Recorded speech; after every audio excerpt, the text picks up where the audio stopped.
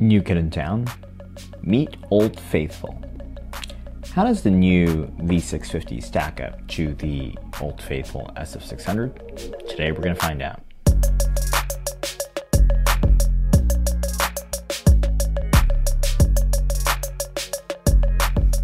Hey there, and welcome to Machines More. In a recent video, I showed the new Cooler Master V850 and V650 SFX power supplies. While the V850 unit is a really exciting unit and available for a small premium over the V650, the 650 watt unit is also worth considering, especially if your system's power needs are always going to be on the moderate side. If you're the perennial 2070 or 3770 level of user, then it's possible you'll never get the benefit of a higher powered unit. I mean, in my personal build, I'm fine running a 650 watt unit and I have no immediate plans to change that.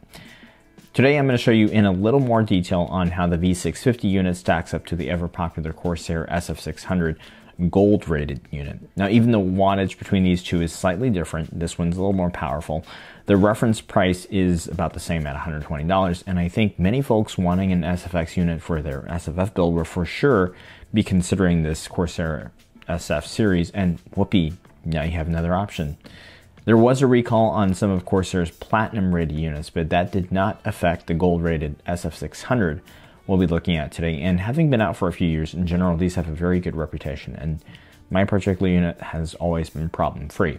So while I will dive into operating efficiency, I won't get any more technical than that, and I'll discuss the operating behavior of the fan noise, the cables, and accessories to give you some data points for your consideration. The test system built up here for these is based on the Ryzen 5 5600X and the 3080 Founders Edition card. And these together get power draw at the wall of about 450 watts when everything is at load. There's no AIO, custom loop pump, no HDDs, no 2.5-inch SSDs. There is just an M.2 drive. A 600 watt or 650 watt is entirely sufficient to satisfy this peak load.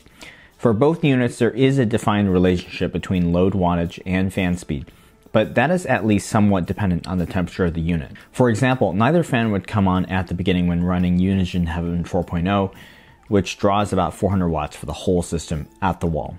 Only after the power supply warming up did either fan start running. Now, Cooler Master says the V650's fan will run at 15% load, but from my testing, that also first requires the unit to be warmed up. The SF600 behaves in much the same way, but the threshold is a little bit higher than the V650 at about 20%. For the V650, once it was warm, after running Unigine Heaven for about 10 minutes, after I turned off Heaven and ran a Blender render drawing 120 watts at the wall, the fan was teetering on the edge of running and not running, indicating that this was the threshold. 120 watts at the wall is roughly 108 watts delivered on the DC side, and that falls roughly in line with Cooler Master's stated specification of about 100 watts.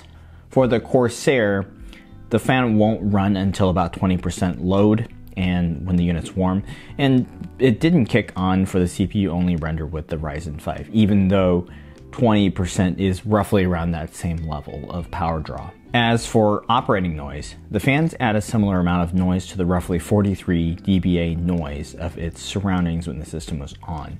From 20 centimeters away, the fan added anywhere from a half decibel to 1 decibel depending on the load to the total noise pressure levels. They're not loud, but for sure they're not silent either. Now, not having an anechoic chamber, I had to get a little creative and just make a reasonable test that would satisfy most users' use cases. What I did to evaluate these in terms of operating noise was pull them out of the system completely, and I ran long extension cables to power the system inside the case.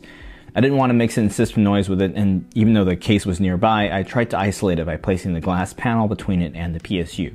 Now, I just take the sound clips for an A-B comparison. These are not representative of the real-life noise levels you would experience because they are enhanced. You can hear the before and after, as well as the difference in sound pattern between the two. I will preface this by saying that in terms of hearing either PSU fan when they were on outside the system was a tall order, and the system noise always made it difficult to hear. The sound samples are all amplified, so it's no representation of how these would sound in real-world usage. The first set of comparisons were recorded with a shotgun mic 10 centimeters away from the unit. First up is the SF600 without fan. and with fan than the V650 without fan and with fan.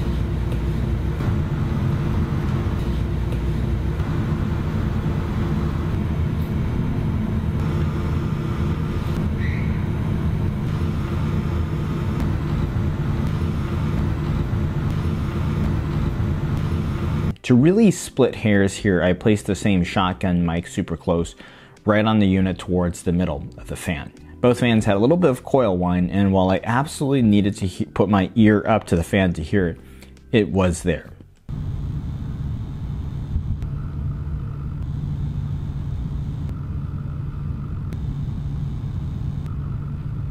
Now, I don't think anyone runs their power system on the outside of their case and uses it with their ear against the PSU, but then again, maybe there is someone out there who does, and that test is for you.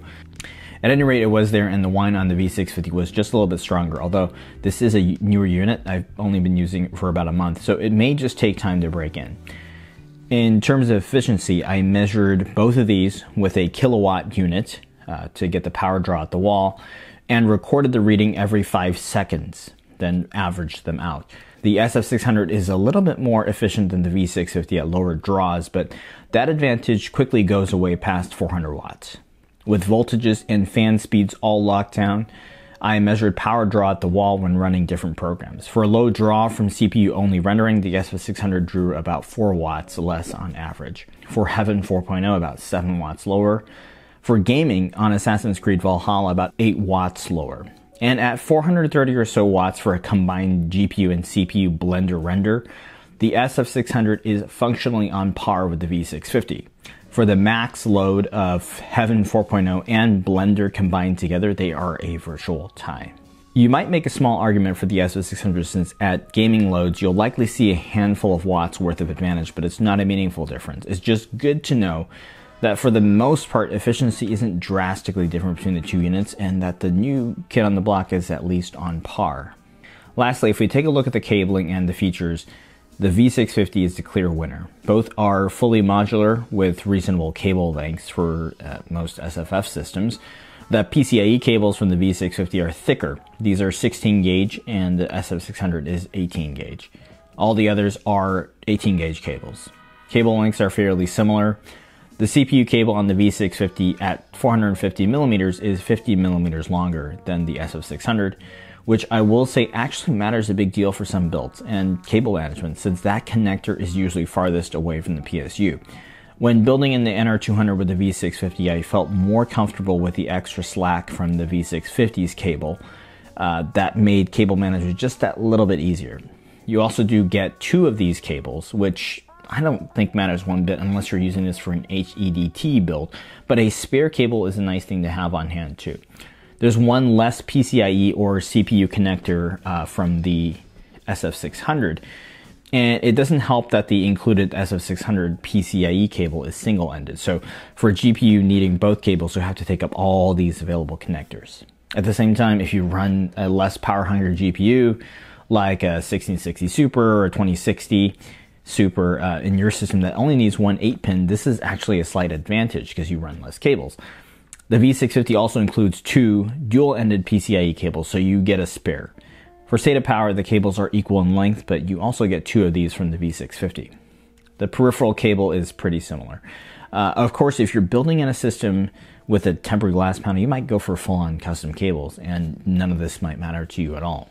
For the remaining accessories, you get an ATX to SFX adapter plate with the V650, which I've never used, but can be helpful if you're going to go back to a case from an SFF case that uses the ATX standard. The cable wraps on the V650 are a nice Velcro strap, and you get a decent selection of zip ties with both. The Corsair has a little badge too to let you know what's in your system. The V650 has a 10-year warranty compared to a 7-year warranty on the SF600. Now, to wrap it all up, I think performance-wise, both these units are extremely similar. On a pure efficiency basis, the SF600 is marginally the winner, but the V650 does give you that extra 50 watts of headroom, which makes it safe for most Ryzen and 3080 builds. It's really hard to choose an overall winner, but I do think for the extra capacity, the included accessories, and the whole package perspective, the V650 has that slight edge. It's just a little bit more polished, and I think a lot of the small things are a nod to the current SFF builder. Whether you prefer the proven SF600 or the longer warranty of the V650, if the capacity for either unit is sufficient, you really can't go wrong with either. And the good news is that both these units are more readily available than their higher powered counterparts. I will be leaving product links down below for your consideration, so please use them if you'd like to support the work here. Thanks so much for watching. Please hit subscribe if you haven't, and I will see you again soon.